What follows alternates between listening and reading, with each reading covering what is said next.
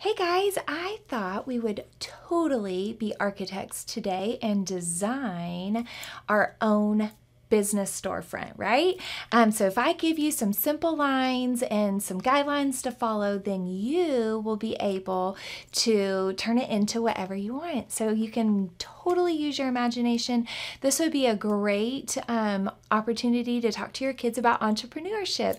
And maybe if they could own a business, what would it be? What would it look like? What would they sell or do? So all I'm going to be using is copy paper. And then of course you'll need a pencil, something to or an eraser, and then marker to trace with, and then crayons, markers, color pencils, or all of the above if you want. And we are going to get started. I have a good old Sharpie to draw with because that way you can see what I'm doing. I cannot draw with pencil because you cannot see. We are going to draw a very tall vertical line, but make sure that you draw it very softly because there are parts of it that we will need to go back and erase. Like I said, I won't be able to, but that's okay. So I am going to draw a vertical line almost to the bottom, but not quite, almost to the top, but not quite. Then I will go across the top. If you would feel better, you could always grab a straight edge or a ruler, or you know what, just kind of sketch like this and just go with it. Definitely doesn't have to be perfect. I never aim for perfection. I just aim for trying my best, right? Okay, and then we need connecting line across the bottom, just like that. So essentially we just have a really big rectangle, okay? Across the top, I'm going to extend this line a little longer and a little longer. Try to make it the same on both sides.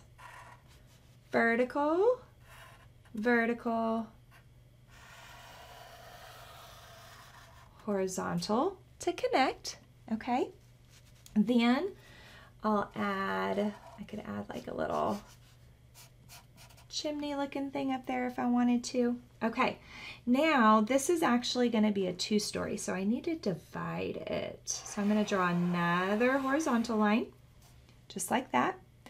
But this time we're going to make like the canopy, like the little overhang. So I know my canopy is a little wider than my finger. Okay. There we go. And then I will connect all the way across, just like that. Now, I think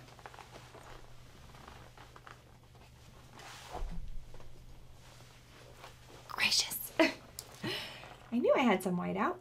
It must have just taken a fall. There we go. Now you guys can actually erase because you're using pencil. But since I was using Sharpie, I'll just use some magic whiteout and get rid of it. Ta-da. Right? Right. Okay.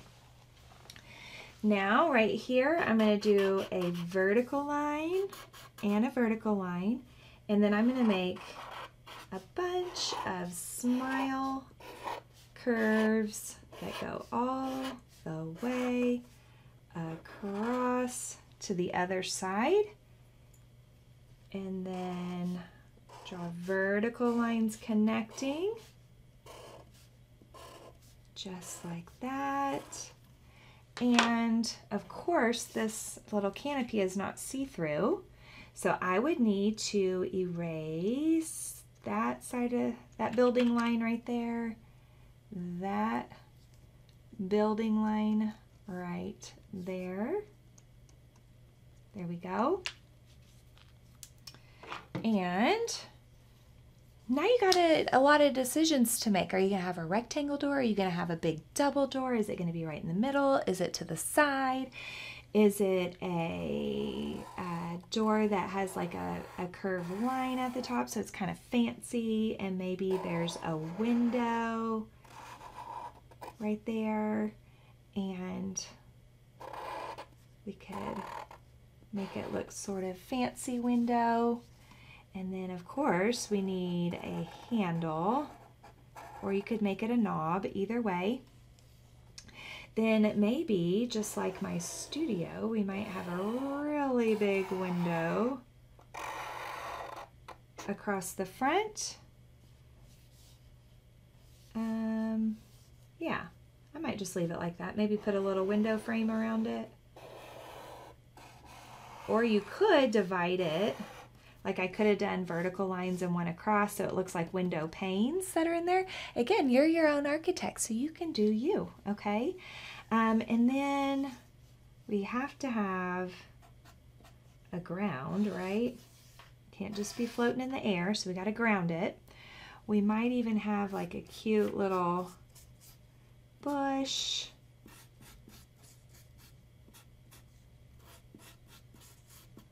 For decoration, maybe have one on both sides, or I guess I could have put a mailbox on the other side.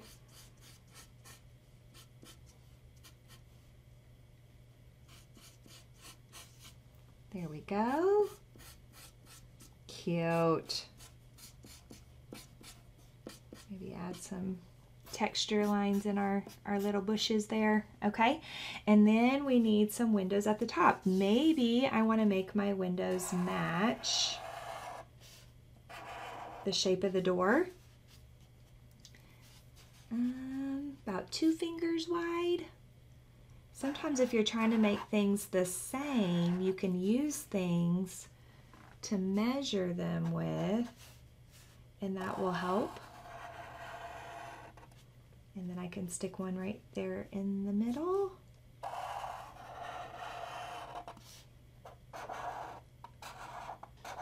There we go. Maybe make them kind of those fun designs like we did on the door. Okay, and then across the middle could be the name of their business, like whatever they're gonna name it.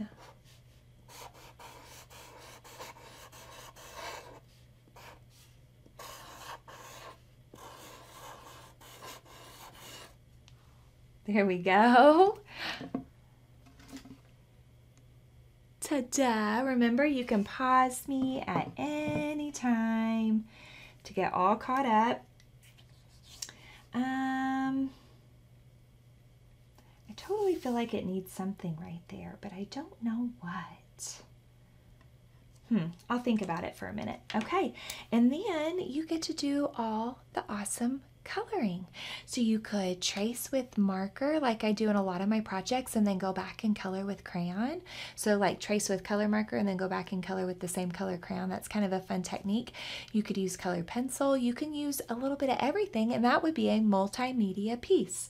But because you are the architect, you got to build your building how you want to. Now you can become the designer. So now you have to design the colors that are going to go in there. Okay. So you guys can have as much fun with that as you want. Orange, yellow, green, blue, purple. Start my pattern over again. You could do an A-B pattern. So like pink, blue, pink, blue, pink, blue, or you could make a ABC pattern, so like do 3 colors. Man, marker doesn't work on top of whiteout very well. That's okay though. Yellow.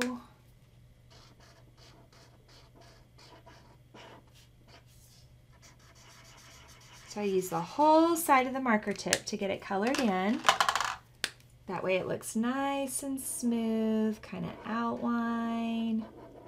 And then go back, up and down, up and down, up and down to get it filled in. Green, blue. Up and down, up and down. There we go. And purple.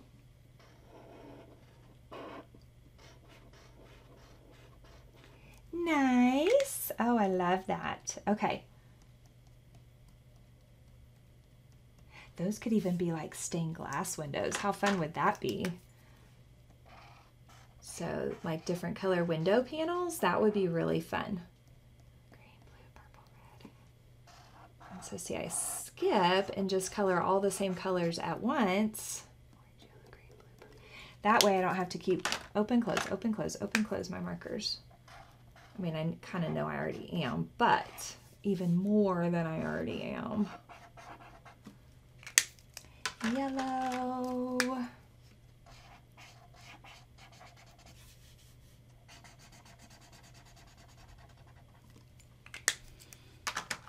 Green.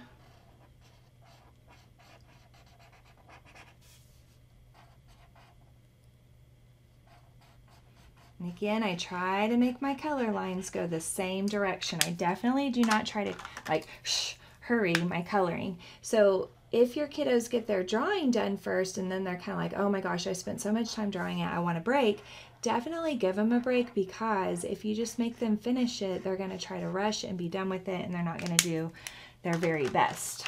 Believe me, I know. Been there, done that a lot of times over the past 14 years. I have been teaching art for 14 years. I've finished up my 14th year, and feel like I kind of have a lot of experience. And Artsy Rose has been open 5.5 years, so it's like double duty art. Okay, maybe put gray here. Sometimes it's nice if you put one color in one spot to go ahead and put that color somewhere else, to kind of balance things out a little bit. Up and down, up and down, up and down, just like that. There we go. And maybe, oh, I should continue my pattern down here too, shouldn't I? Oh, but I didn't use red, I used pink. I switched up my rainbow a little.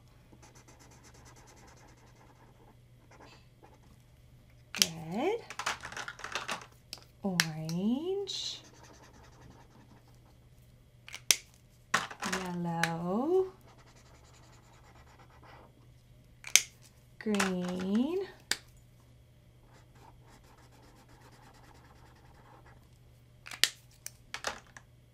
maybe do a black candle just to keep it easy. Okay, and then maybe the lights are on, so my window is maybe all yellow, so it's lit up. Now my windows at my studio are painted, so they have design. I mean, you can totally see them, but they have designs on them, which is fun. Brown. There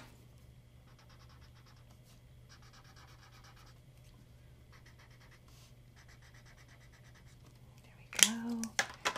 And some green. Green.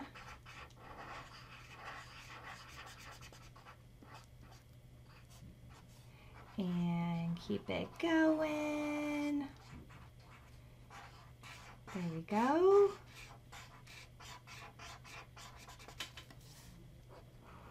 And same thing over here. I gotta think about what color I'm gonna do at the top up there. I don't want to get too crazy with it, because then we'll totally lose all of our letter design there, right? We don't want to take away from the business name, so you don't want it to be too colorful or crazy up there.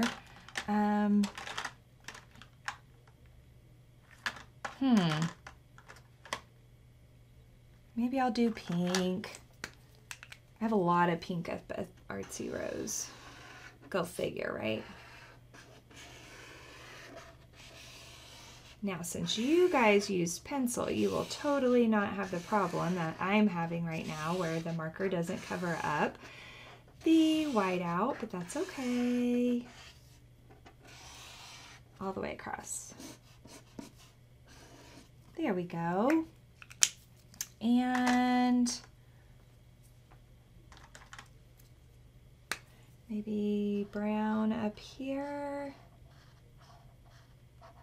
And And there we go. Down here, I might have like a little pebble path. That could be fun. So like a little stone design going on. And our path going on here. There we go. Boop, boop, boop, ba-doop, boop. Okay, and then use some gray. Whoop. So I'm using gray crayon on top of gray marker so I can still see the gray marker. Kind of gives it a fun texture. And anytime I'm coloring in big chunks of area, sometimes I'll use a crayon instead of marker anyway, so I don't get as discouraged, right? Man, what color is this building gonna be?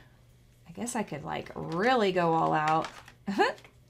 Actually, yeah, I could go really all out, make it a pink building. Because my building is tall, I'm making my lines go up and down, up and down, up and down, but you could totally go left and right if you wanted to. There we go.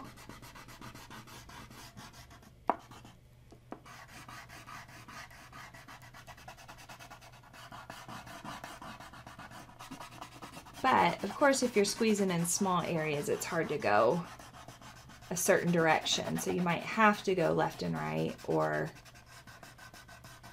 if you're trying to squeeze in a small space. Okay, that's cute. And then my last thing would be to color the sky. Now, of course, I could do sunset, I could do daytime, I could do nighttime.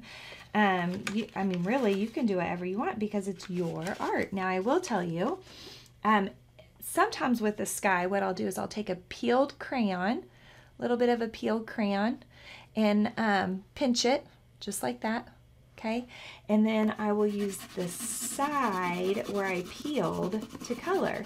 Now, if you have something cool at home that's kind of rough or has some cool texture, it's awesome to put that up underneath your paper and then put your paper down and then use the side of your crayon like this and rub, rub, rub, and you can get that texture from whatever it is you put underneath it, like say sandpaper or something like that.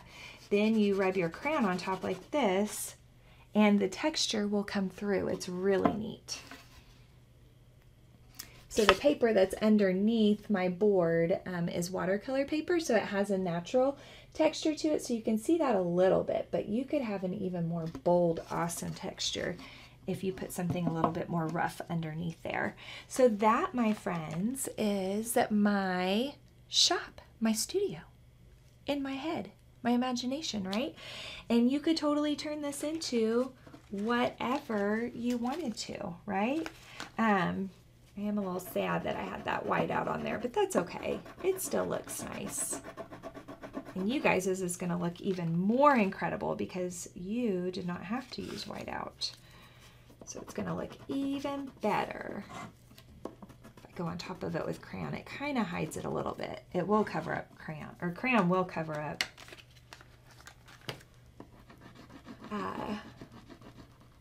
white out. There we go. Awesome. Okay, so that, my friends, is our very fun architecture project. Do all that awesome social media stuff. Share this, please, please, please. Spread the word about Artsy Rose. Like, subscribe, and I cannot wait to do some more art with you.